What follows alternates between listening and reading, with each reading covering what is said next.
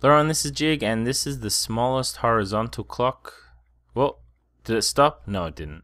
I know it looks like it stopped. Trust me, it's not.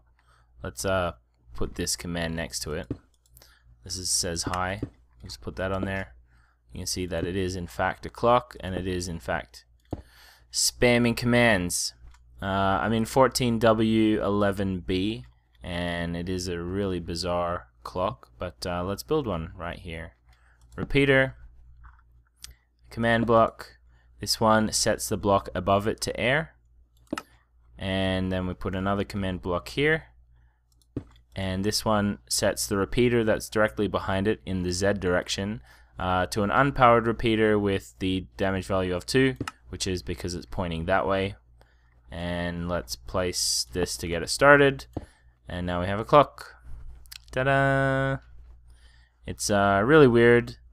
Wire Seagull tells me the tile tick is only propagating within the tick, and something about the repeater is trying to pull from the block behind it, but it's not able to, and it updates itself before it finishes pulling it, and it just keeps spamming. I don't know how it works. I don't care. I just see that it works.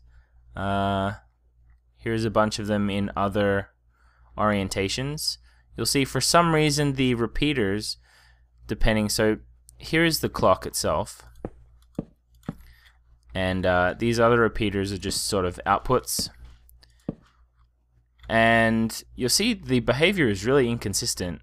All of these ones are on, all of these ones are on, these ones are all flashing, this one has 2 on, but one of them is flashing. These are not graphical glitches. If I place our say hi command block here, you'll see it spams hi. If I put it on this other one, you'll see it won't, because this is not actually flashing, this is just on all the time.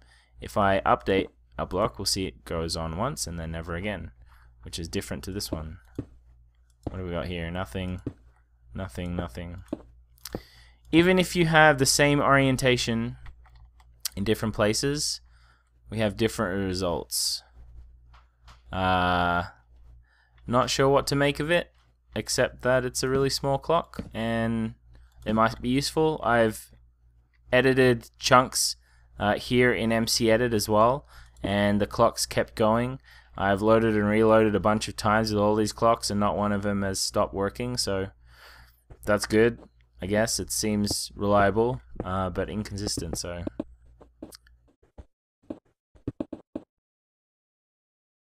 have fun with it. Bye.